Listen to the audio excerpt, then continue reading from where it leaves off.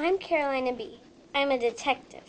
I'm at the beach. I'm here with my friends, Kaylin S., Noah T., and Nazarene A. for a party. We wake up and a kid, Sacker, is missing. We went to a hut and found 3 people to interview, Abby, Chance, and Logan. We suddenly recognized footprints, Chance's footprints. We checked his fingerprints as well. They matched too. We finally realized Chance was the criminal and took him to jail and found Sacker.